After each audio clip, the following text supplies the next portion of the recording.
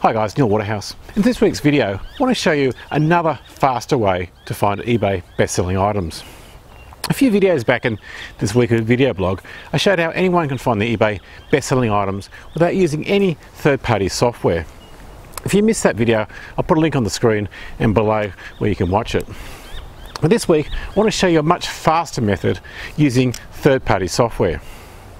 Now, a lot of people complain they don't have enough time, for doing product research, and the way to overcome the time issue and to get, basically more spare time back in your life is to outsource tasks to low-cost overseas virtual assistants from $1 an hour, or use software.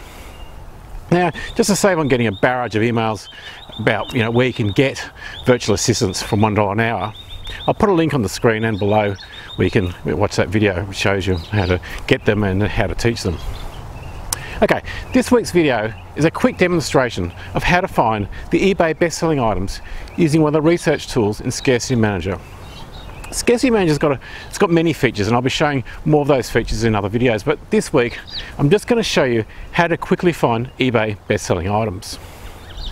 Scarcity Manager, like many programs, offers a 30-day free trial. Then after the free trial, for the feature I'm going to show you now, it's $14.95 a month. Or it's also the silver membership. Okay, first step is to register if you're not already a Scarcity Manager user.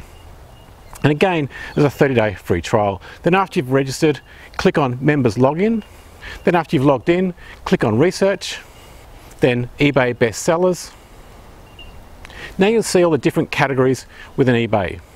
Next, click on any of these categories to find the eBay best-selling items. For this example, I'll click on the nursery bedding as it's in the middle of the page. Next, click on the arrow to the right of the number of items sold, and this will sort that column to show you the eBay best-selling items in that category. Notice also that you can put a minimum price and also select which country you wish to see the data for. You can also see the eBay most watched items and sort by which items are getting the most watches.